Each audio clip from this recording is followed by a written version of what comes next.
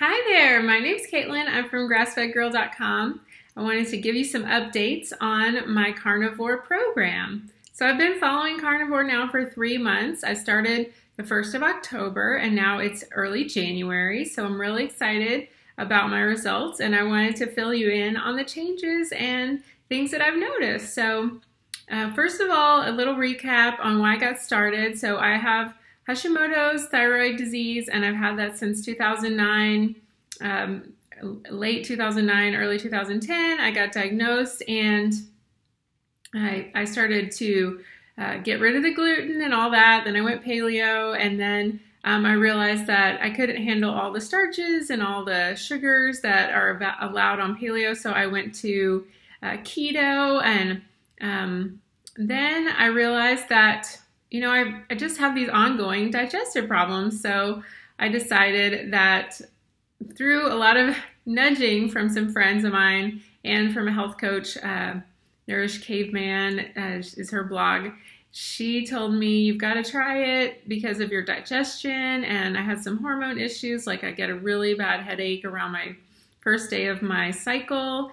And also, then just the weight was just not coming off. So I was really in good shape when I first got sick, and then all of a sudden I gained about 20-30 pounds overnight, and ever since then it's just been really tough to get it off. And even doing keto diet, the weight was not budging. So I just wanted to see if maybe doing carnivore would help. And so the first month, I lost about 10 pounds right away, and that was really amazing because I was eating a lot and I didn't have to restrict my food, which normally I do.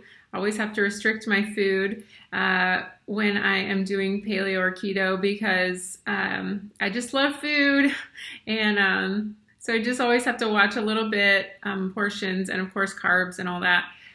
Because it just like other people can eat on keto and they don't have to worry about gaining weight. Well, I will gain weight on keto if I just eat whatever I want. So anyway, carnivore isn't like that. You don't have to really watch or monitor. As long as you're just eating fatty meat or eggs, you are good to go. So that was a really good thing. I hate counting macros. I hate counting calories. I hate worrying about all that stuff because it almost makes you more neurotic and more like worried about counting and everything, and then it makes you want to eat more because you feel restricted, So that's one thing I really liked about carnivore right off the bat, was that you don't have to worry about counting your macros and all that. So my digestion is still not where I want it to be. It's one of the symptoms of Hashimoto's is running slow digestion, so that is still a challenge.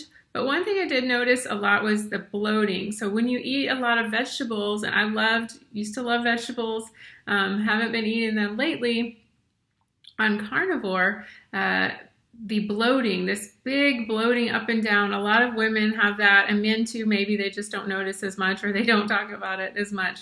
But the bloating up and down is a really big issue. So that is gone. That is just amazing because I know that is a big challenge for especially people with autoimmune disease or digestive problems in general, IBS and all that kind of stuff. So the bloating is gone. That is really cool. So that gives me a signal to me that, my gut is liking this. My food is digesting, that kind of thing. And I just still taking some Natural Calm magnesium supplement to help me go to the bathroom.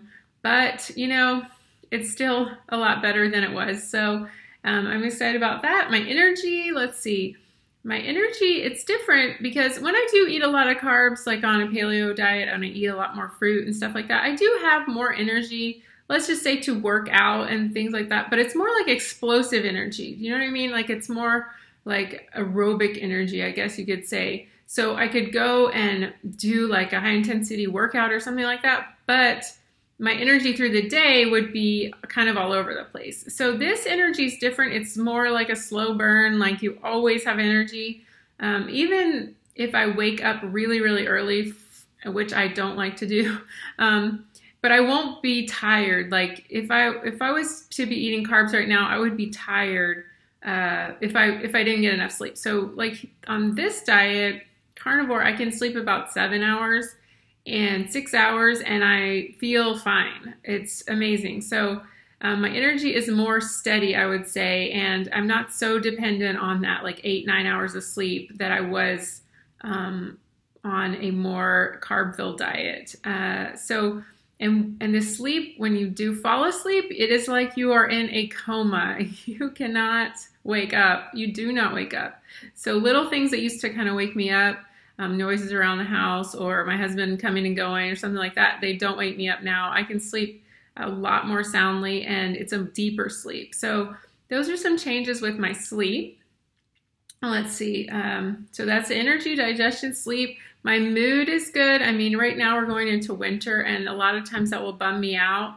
But I think eating this way is helping a little bit because I know I can look forward to fatty meat and fatty meals and not being hungry, not being starving, not being worried about what am I going to eat or how much can I eat and all that kind of stuff. So I think it's improving my mood and like I said, my energy, my digestion is good. So those are some improvements that I've had.